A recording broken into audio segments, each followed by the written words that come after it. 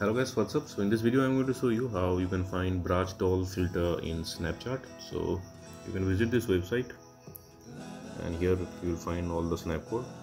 If you're visiting this website in your laptop or PC, you can just scan the code with your Snapchat mobile app.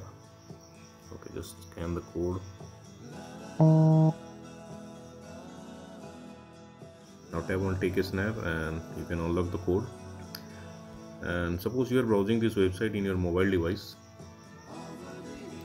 then you will see the filter. Just tap on the filter you want to open and open with your browser if you don't have Pinterest.